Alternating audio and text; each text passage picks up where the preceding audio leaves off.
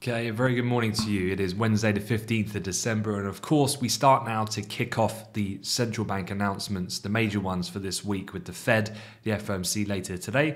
Then we get the Bank of England and the ECB tomorrow on Thursday. And so going to jump straight in and start talking about the Fed rather than looking too much at the charts this morning. Things are relatively flat. We did have, in terms of the close on Wall Street, a slightly negative finish. Nasdaq once again slightly underperforming, down around 1.1%. The S&P down around 0.75%. In terms of where we're trading at the moment, very much sideways price action, as you would imagine. A lot of people sitting on their hands now, just awaiting the FOMC announcement later. In terms of the currency markets, we have got cables a touch firmer, and we've just had the UK inflation figure come out, and it was quite a bit stronger than expected, 5.1% against the expected 4.7%. Upward contributions to the change on the 12-month inflation rate between October and November 2021 were quite broad-based. So as we've been seeing elsewhere in the likes of the US, kind of moving away from those more pandemic kind of idiosyncratic issues related to more supply constraints and so on. So becoming more broad-based, the largest coming from transport, particularly motor fuels, clothing and footwear. Was the rationale there. So cable outperforming euro dollar a little bit, a bit of sterling strength this morning. But look, let's talk straight on the Fed, because that is really the main feature of today. And this is a timeline from the analysts at Goldman Sachs. And of course, we're looking at turbo tapering to be announced later today. It's been very well telegraphed. So the fact of that happening, them increasing their tapering amount from 15 to 30 billion, is probably not going to come as a huge surprise. I'd say the consensus is very much leaning in that direction. And it comes amid, of course, the transitory word being dropped by Jerome Powell in a recent Senate speech, and also generally the more hawkish turn that we've heard from him and his fellow colleagues on the FOMC.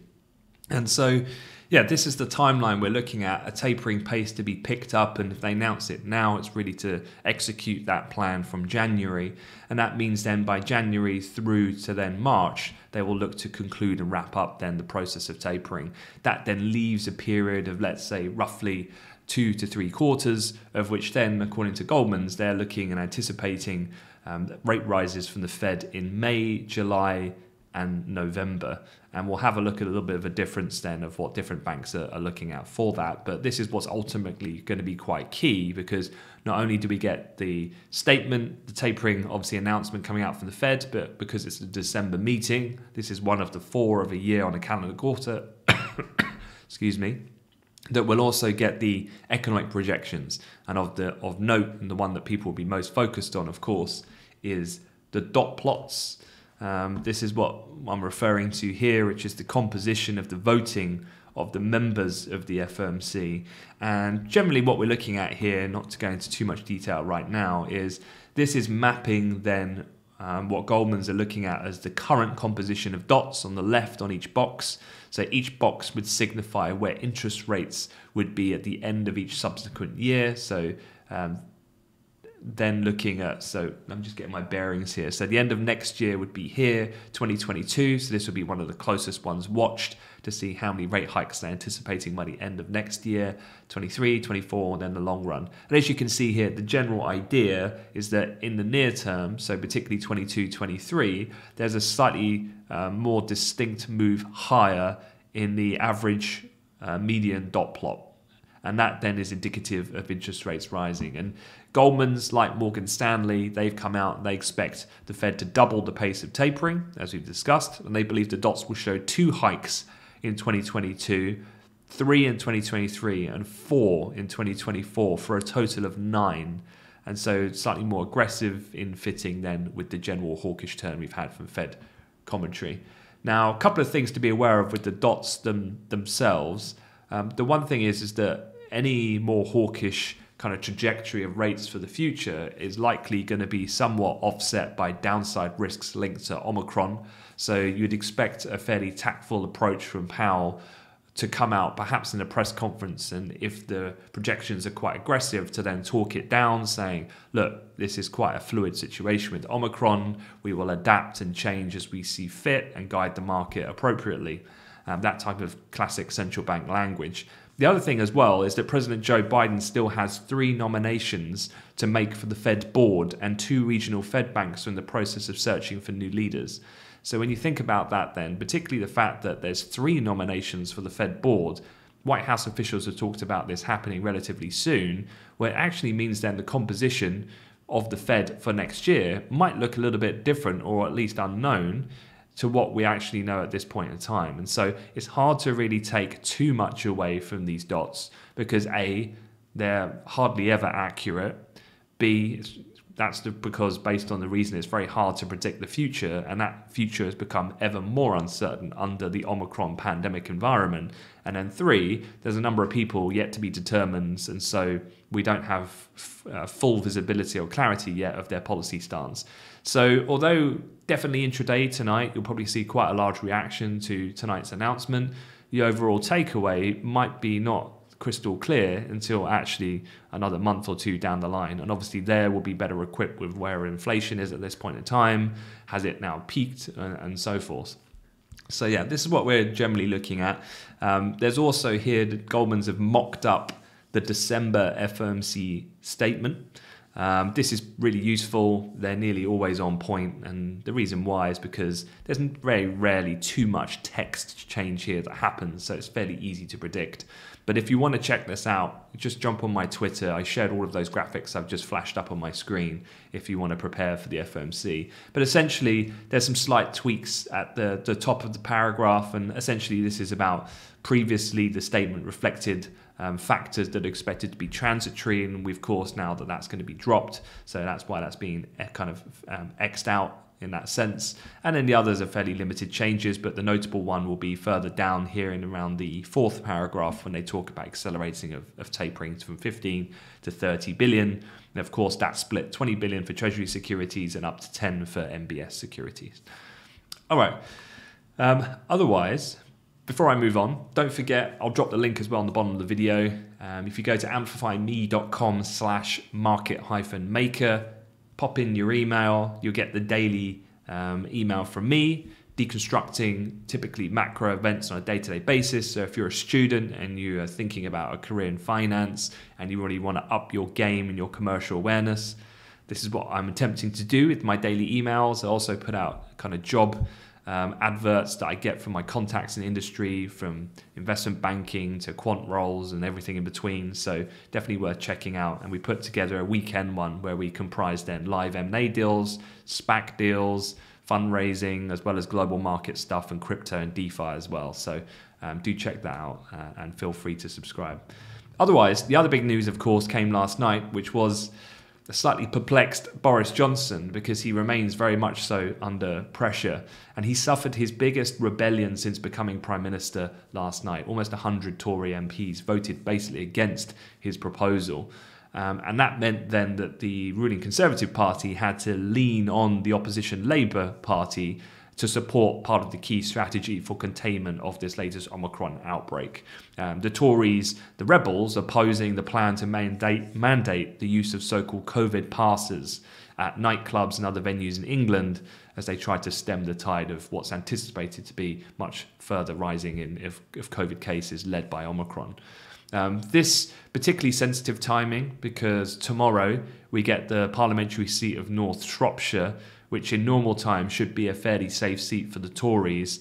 They're defending a majority of almost 23,000, but they're in danger, according to reports. So it's apparently very tightly run against who were 3rd place in 2019, which is the Liberal Democrats, who are going to run that Tory candidate close. And again, somewhat symbolic then of how the needles kind of shifted a little bit on the popularity of the Conservative Party at this point in time under many different issues they've been confronting.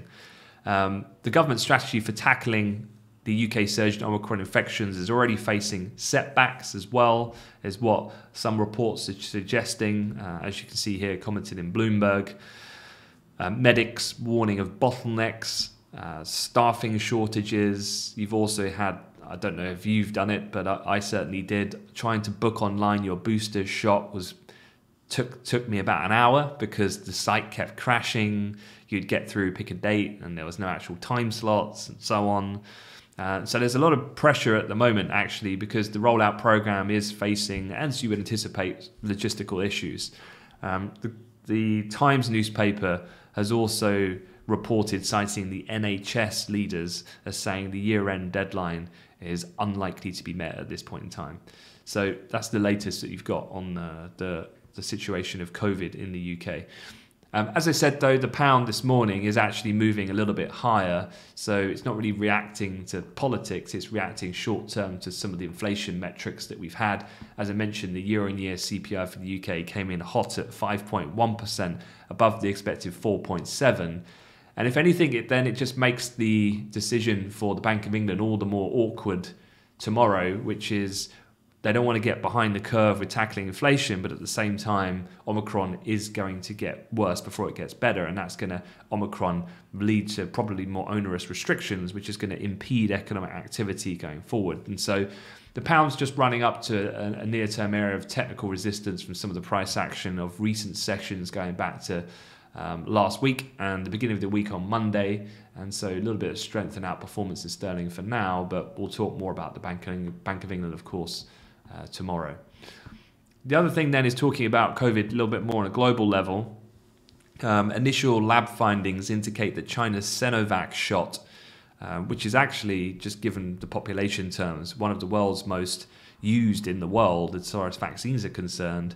This latest finding suggests that the vaccine itself doesn't provide sufficient antibodies to neutralize the Omicron virus variant. Some 2.3 billion doses of the vaccine have been administered so far, mainly in China and the developing world. So, yeah, somewhat concerning on the fact that given those locations, the size of populations, obviously the pandemic in itself is a global issue. And so given the differences in these different vaccines, this is much more of a long-term effect, but one that's quite important. All three US authorized COVID vaccines, Moderna, J&J and Pfizer, appear to be significantly less protective against the Omicron variant, according to laboratory testing, but a booster dose likely restores most of the protection. That came out of the Massachusetts General Hospital, Harvard and MIT study as well overnight. Yet to be peer-reviewed, but not too dissimilar from what our initial assumptions have been anyway at this point. From a restrictions point of view, Italy, Scotland, Netherlands are tightening restrictions. South Korea is strengthening its social distancing measures at this point in time. So everyone's trying to get ahead of the curve and contain, at least limit the impact of what Omicron is likely to have going forward. Few other final points just to cover off. We had some Chinese data overnight. We had the Chinese industrial production number for November, year-on-year, came in touch firmer than expected, 3.8 against 3.6% expected. Retail sales, though, were touch weak, 3.9 against 4.6%. Markets really, for the European Open, not reacting or too bothered by those Chinese metrics. We've had the UK data, so then we move over to what else is in store for this afternoon. Ahead of the FOMC, we do get the latest US retail sales report. Analysts at ING note that it's set to post another decent outcome thanks to rising incomes and wealth providing a strong underpinning for spending. Industrial production should also grow strongly since manufacturing surveys have all been pointing to robust activity. And then, we go to, before the Fed, the oil inventory numbers.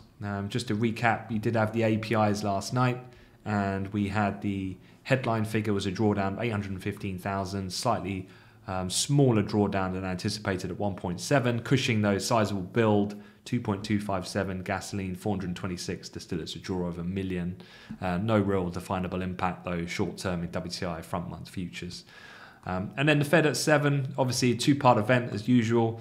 And then we'll get the press conference of Jerome Powell. What my plan of action is I'm not going to cover the Fed live, but what I will do is I'll come on and I will do a video debrief at the close of Wall Street trade, so you're fully up and running then for what happened and also then for Thursday's trading session. All right, with that, have a good day and catch you later on this evening. Take care.